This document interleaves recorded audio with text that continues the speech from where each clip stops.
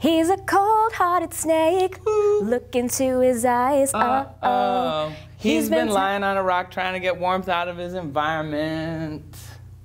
Yeah.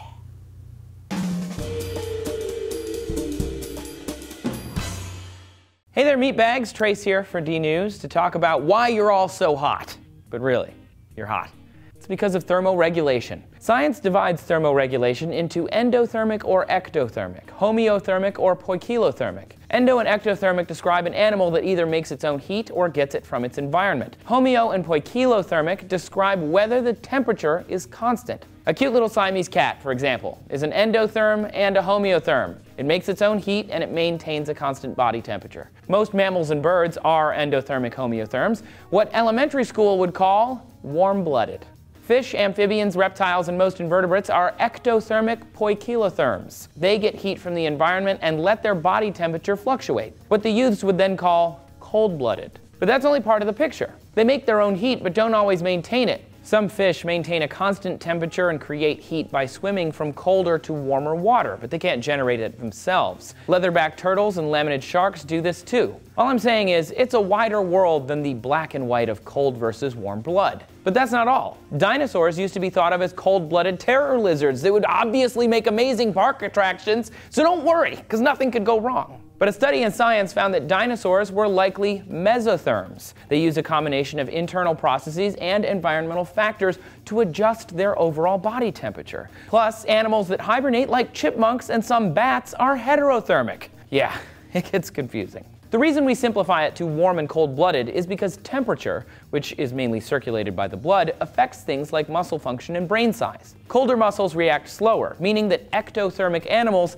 have to behave sluggishly when the environment is cooler. They don't have a choice, even if a predator is around.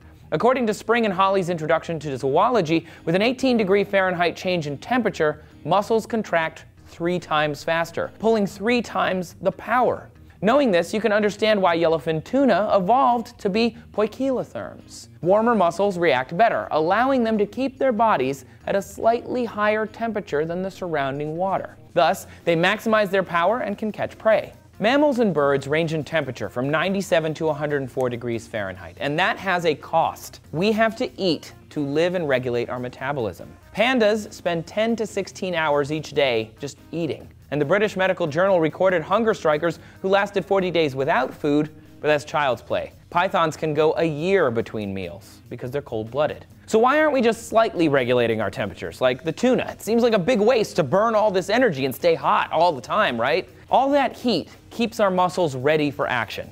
Endothermic animals can almost always outrun ectothermic animals, assuming, of course, they survive the initial strike, because ectothermic animals are better at that initial attack. Think like a snake or a really fast fish. Insects with cold muscles can't fly. The sphinx moth vibrates its muscles before takeoff, so it gets them all warm. Plus, cold animals may miss opportunities to use their muscles to get all up-ons and mate. Warm-blooded animals, we can mate anytime, which, you know, that's fun.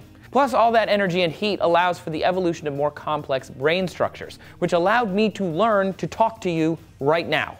That being said, it's hot, and it's real hot, and sometimes it's just too hot. Or too cold. So animals that evolved to be homeothermic, maintaining body temperature, also had to evolve fur or blubber to stay warm, and sweat glands or panting to cool off. But that's a whole other video. If you want to know why we sweat and how awesome we humans are at it, check out this video. Much of it's reabsorbed or evaporates before you'd even notice. The average person has 2.6 million sweat glands in their skin, and working at maximum overdrive, a human can produce 2 or 3 liters of perspiration every hour. Do you have a science question that you want us to answer? YouTube gave us a comment section for a reason, so y'all could troll, but you could also use them to maybe ask a science question. You know, try that one. And please subscribe. We are here every day for our subscribers. I love my job, so from the bottom of my heart, thank you for watching. We'll see you next time on D News.